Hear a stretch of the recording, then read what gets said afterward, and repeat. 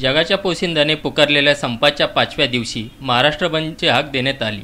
त्या महाराष्ट्र बंदला अहमदनगर जिल्ह्यात सर्वत्र स्वयंस्फूर्त पाठिंबा मिळाला। ठिकठिकाणी रास्ता रोको, सरकारविरुद्ध निदर्शने करण्यात आली। राहता येथे मुख्यमंत्र्यांच्या पुतळ्याला दुधाचा अभिषेक घालण्यात आला। बाबळेश्वरमध्ये रास्ता रोको करून शेतकरी संपाला पाठिंबा दिला।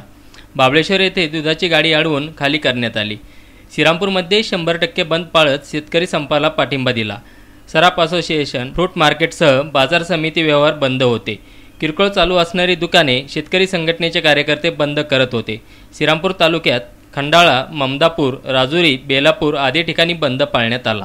लोणीसह प्रवरा परिसरात 100% बंद पाळण्यात आला। व्यापाऱ्यांनी स्वयंस्फूर्तीने दुकाने बंद ठेवून शेतकरी संपाला पाठिंबा दिला। राहुरीमध्ये बाजारपेठ बंद होती। शेतकरी संपामुळे आज रस्त्यावर शुकशुकाट होता। दरम्यान सेटे वस्ती गोटुंबा आखाडा राहुरी येथे रात्री एसआर थोरात दुधाची गाडी आंदोलक कार्यकर्त्यांनी जाळली। शेतकऱ्यांचा सरकारवरील रोष नगर जिल्ह्यात सर्वत्र दिसून येत होता।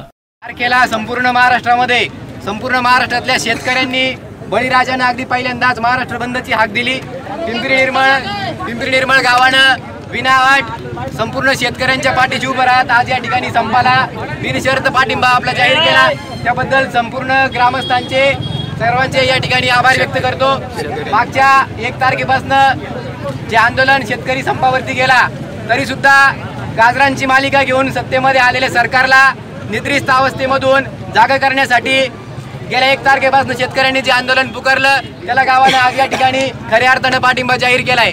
महाराष्ट्राचे जे माननीय मामू आहेत, मामू म्हणजे माननीय मुख्यमंत्री यांनी आतापर्यंत संपूर्ण महाराष्ट्राला वेगवेगळ्या प्रकारची गाजरं दाखवली। आपल्या शेतकऱ्यांनी जो संप पुकारला या शेतकऱ्यांमध्ये संपामध्ये फूट पाडण्याचं काम या सरकारनं केलं।